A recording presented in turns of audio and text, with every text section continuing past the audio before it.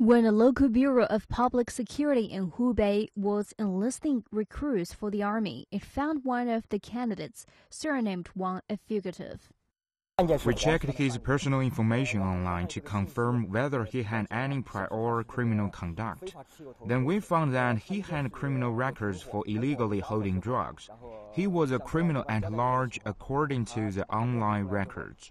Wang was arrested by the police immediately. He said his partner in business was involved in illegal drug use. The case is still being investigated.